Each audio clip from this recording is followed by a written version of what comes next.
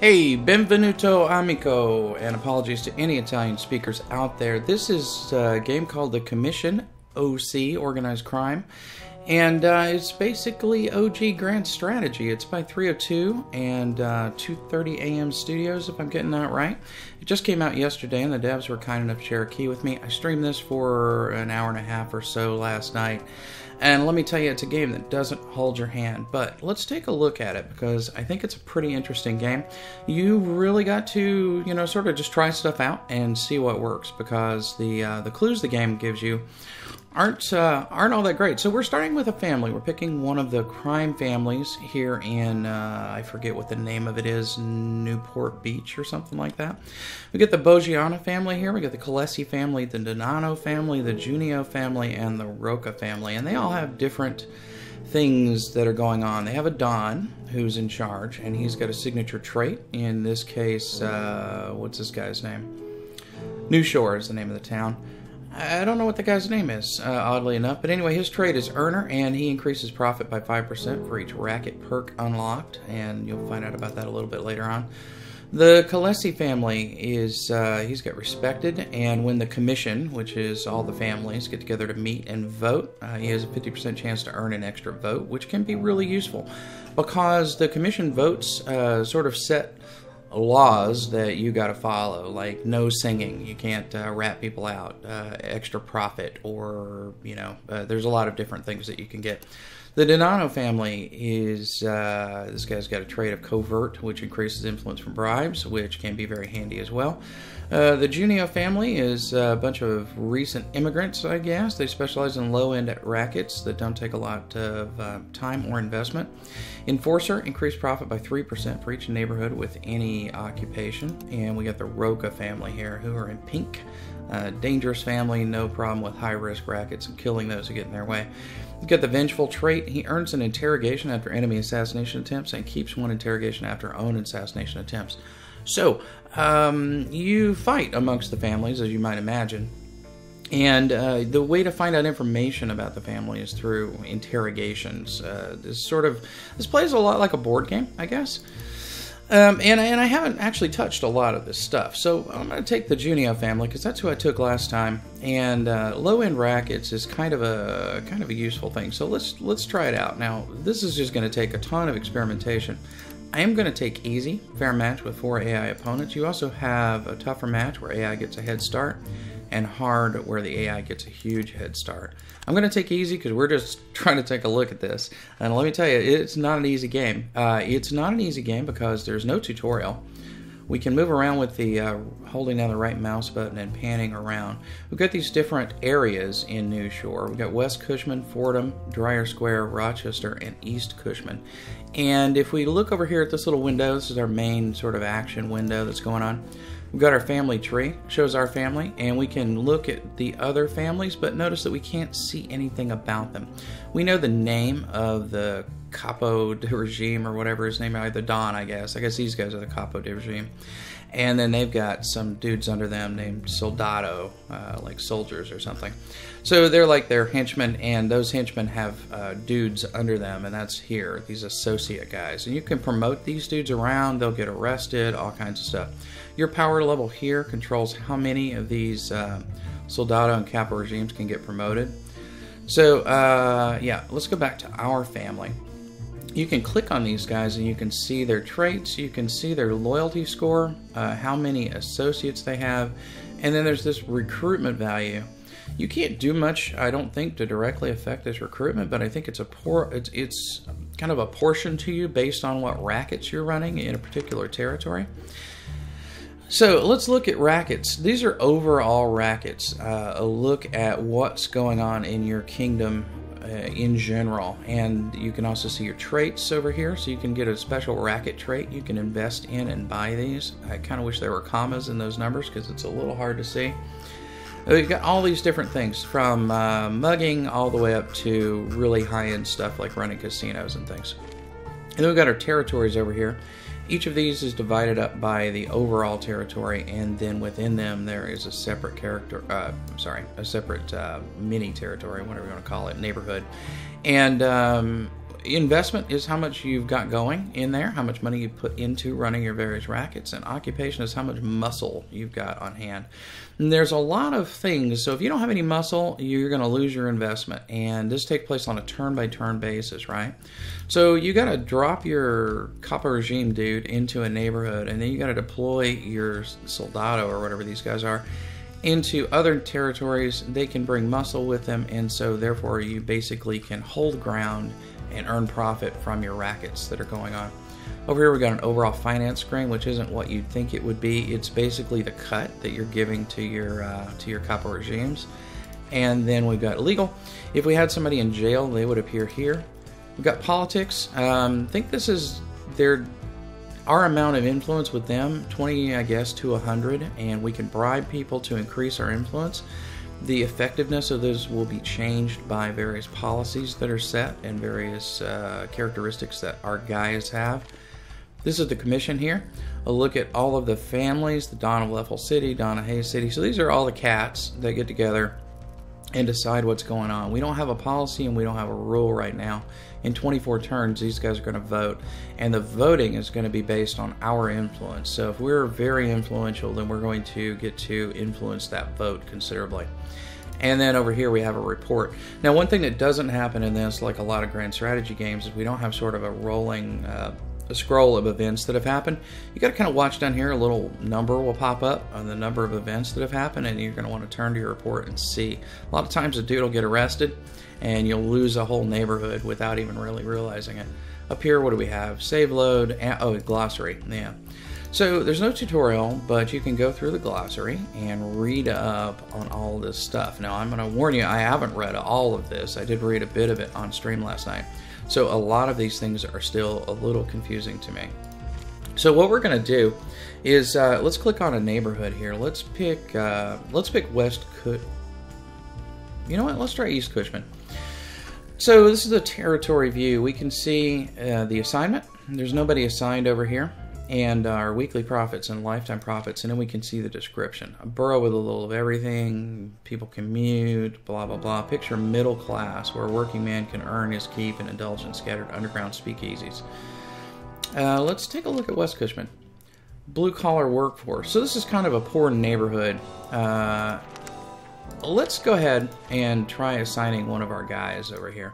So we click on the assign button, and we have this guy here who has enforcer, ignores profit penalty from neighborhoods that are over capacity. Okay, if a neighborhood gets too many dudes in it, like you've got 3 competing families in here, normally everybody would suffer from a profit loss, but in this case this guy doesn't get a profit penalty.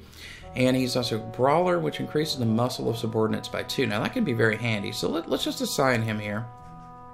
He's not here yet, but he will eventually go there, and I think if we click on him, will it tell us what he's doing? Preparing to move to West Cushman. There we go. So it shows us what he's doing. There's a lot of stuff. I don't know how to manipulate their individual loyalty. I guess you could give them a bigger cut, but I don't really know. So we'll just have to see. And then we could go to Dryer Square and assign our other dude. You're going to want to learn these guys' names too, because you can just sort of mistakenly... It doesn't just give you the guy that doesn't have anything to do. It gives you the list, and you might pick the same guy. Although this dude looks the same here. Let's assign Piers Junio over here. See, notice it would let me reassign Tom there. So I might end up with nobody assigned.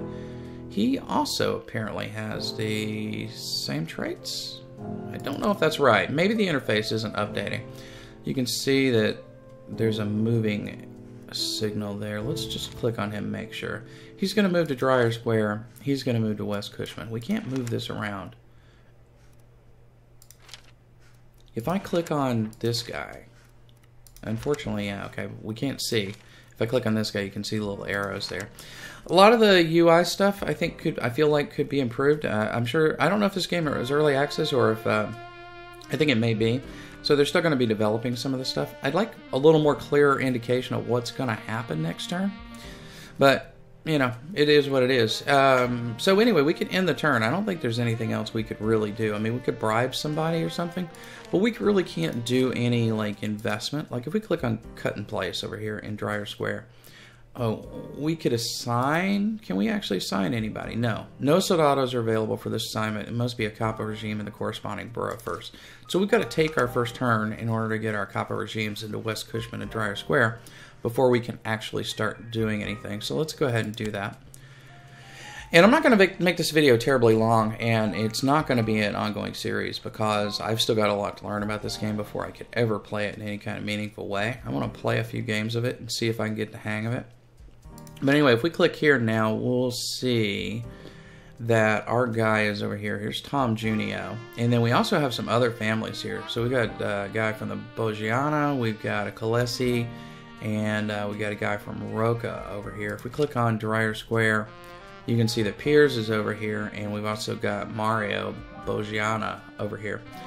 So we can do some stuff now, though. If we go into here, not here, we have to go into the actual territory. So, again, remember where you are. We're in Dryer Square, we're in West Cushman. Let's take a look at a, well, let's find a crappy, like, little neighborhood over here. You click on a neighborhood, you can see it's heat. Heat is how likely you are to draw attention. If heat gets too high, you can suspend your rackets. If things start going south, some rackets lose their profitability over time. If that starts happening, you can sell it at kind of like half price to just pull out of the community. So you can seed a neighborhood. If you've got other guys that are setting up in your neighborhood, you can fight them and potentially beat them. That's a muscle versus muscle kind of roll of the dice. And then we can also see this is a poor neighborhood. And so can benefit, certain rackets can benefit generating extra profit, but they don't tell you up front explicitly, from what I can tell, which rackets those are going to be. Rackets have traits, but I don't see anywhere that they're fully explained, so you'll have to figure those out as you play the game. This is also a medium-sized neighborhood. So for instance, protection rackets do better in small neighborhoods than in large neighborhoods, something I figured out.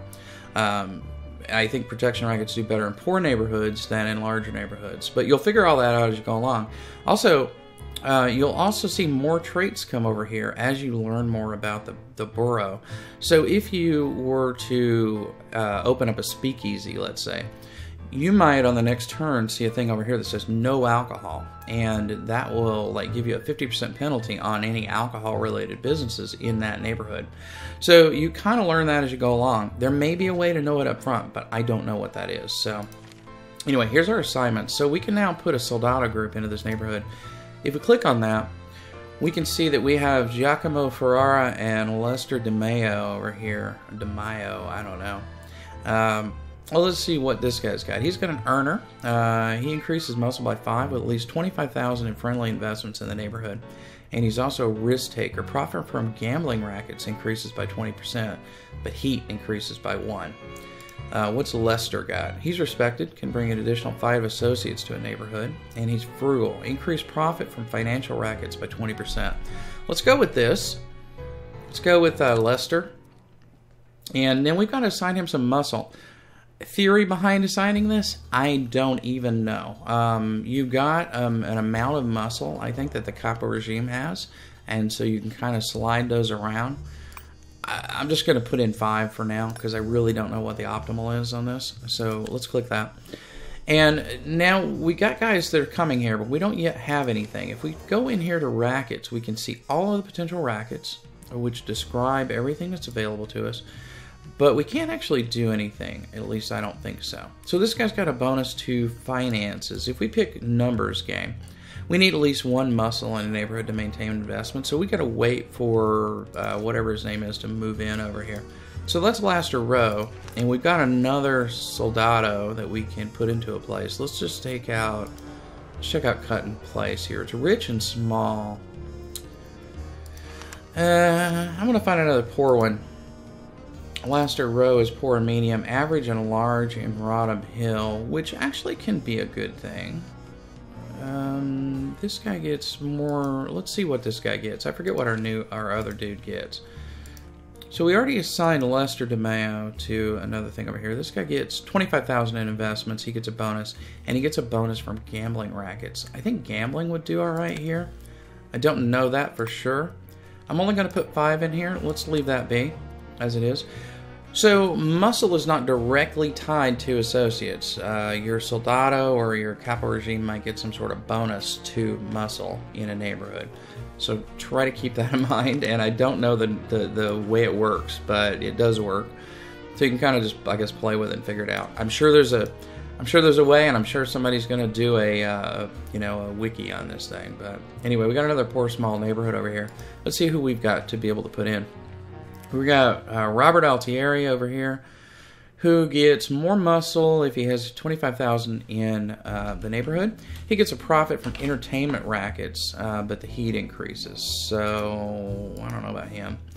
I guess like a speakeasy or a casino might do well. This guy, Giacomo Polizzi, he's got a increase by muscle by 1 for every 3 interrogations against enemy families, and he's a showman. He also gets an entertainment increase. These guys might do better in a higher end neighborhood, actually, but I don't really want to move my guy right now, so let's just go ahead and we'll assign Giacomo over here, and we'll give him 5. Again, don't know about that arrangement there. So that's the Soul Isle. Let's see if we can find a richer area or an average area. Industrial Basin, let's see what's up with that. Primary source of work in West Cushman area contain multiple docks, factories, and industrial warehouses. I was kind of, is there a place where we could maybe, many members of the Roca family and such more aggressive rackets are considered off limits? Yeah, well, alright, fine, let's move in here. We'll be going against another family, but that's alright. Now, Altieri, who did I assign at that other place? See, problem is, I don't even know who I assigned. Does it tell us here? Pending assignment to De Soul Isle will be canceled, yeah. So let's put Robert in here. Little Bobby Altieri is going to go over here. And now we've got our Soldado moving in. We still can't make any investments yet, so let's do next turn. And let's just check this. Yeah, there's no events to report over here, so that's fine. Let's go look at our territories, and now we'll be able to see occupation. So we've got a guy in De Soul Isle. Here's our muscle versus some other dude. Sometimes these do rollovers, sometimes they don't. I think maybe it's not quite working. And then down here we can see that we have 6 muscle for the Junio family in Rensenhurst. Let's move back up here to Lester Row though. So in Lester Row you can now see that we have Lester DeMaio and 5 associates totaling 6 muscle. If we did something to trigger Lester's muscle bonus, I think it's 25,000 in investment, then we would see that reflected here in our muscle. I think it would say Lester DeMaio 5 associates and let's say 12 muscle. All right, so now we can purchase a racket. We've got $50,000 over here to purchase a racket. And I think what we're going to go for, let's just go for good old, let's go for just a good old protection racket. We invest $8,000, we get up to $2,000 every cycle, I think, although that can very much change as we go along. Let's go to Rodham Hill, and that's an average and a large, so protection's not going to work very well there, I think, but numbers might work. Let's throw numbers in, known as the Italian lottery. Let the people bet with the odds in your favor. $15,000 we had to invest in that. And then let's go down and just invest in a couple things. Again, I'm not telling you I'm making optimized moves over here. I'm definitely not. So just keep that in mind. Let's do support and small. Let's just do a protection racket over here. And then in Rensenhurst. This is a rich and large area. Some kind of gambling might not be a bad idea. Can we get gambling or loan sharking maybe? Let's get loan sharking. We invest $16,000. Base profit is $8,000. Profits are poor at first but improve over time. There are other rackets like I think insurance where your profits decrease over time. So those are the kinds of things you may want to roll in and out, like put one in, wait for it to start decreasing profit, and then roll it back out and put something else in. You lose some investment money, but you keep your profit high is the way to go with it. All right, so we got investments in all 4 of our little territories we got set up, all of our neighborhoods. So let's do a next turn. Let's just check in on the family tree over here. Can we see anything? I think, yeah, we can see that we're using 10 of our associates. So we could put 10 more associates in under each of these Kappa regimes. We've got 10 dudes just sitting idle. So again, I'm not making optimal moves over here. You need to take a look at this yourself and figure out how it works.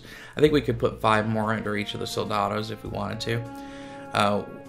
what we can't do is move one of these cats out of a neighborhood and have the operation continue to go. There may be a way to do it, but I wasn't able to figure it out. I think you've got to be able to do that to expand, or maybe you just need more soldado to hold more territory. Let's just take next turn. I don't think we got any items over here.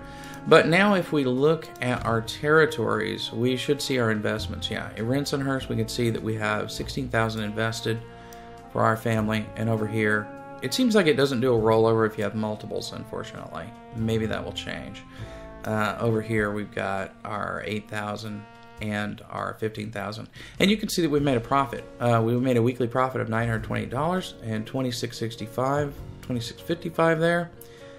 And down here, we made 928 bucks in DeSole Isle and $350 in Rensenhurst. And so that is basically the way it goes. We could, we can continue doing this sort of thing. If we go look at the West Cushman neighborhood, we can see all the dudes that are there. I think those are the same ones that were there before. Let's click on DeSole Isle and take a look. So we got equal muscle with our guys. He has 0 associates, but somehow has 6 muscles, so I don't know what that guy's got going on. We could fight him by clicking here. Right now we're maintaining peace, but we could fight him. We don't have a muscle advantage, so I don't think we'll do that. You can see that we've got an 8,000 investment, and there's a total investment of 24,000, and each neighborhood does have a maximum investment over here. There's also heat. So our heat is increased by 10 over here. I don't think we did that. I think whatever this cat is doing did that. And I guess that would mean that he invested 16 grand. So we ought to be able to figure out what he did. I'm guessing he did loan sharking over here. Because that's the 16 grand item. Oh, that's also hijacking, which could probably generate a lot of heat. Yeah, it generates lots of heat. I bet he's doing hijacking. So you got to be a little bit of an intelligence analyst over here to try to figure out what's going on. I don't know how to do this interrogation thing yet, but that's obviously part of it. And notice that we still don't know anything about any of these cats, right? So they're all just blanks. So this is definitely a part of the game, and I haven't investigated it yet. If you click on an ongoing racket, we can see how it's performing, and if you roll over the top here, you can see what your bonuses are. So we have a 0.8 muscle multiplier here. So if we put more muscle into this territory, we should be able to increase that a little bit. Right now we're getting 85% for after the capital regime cut.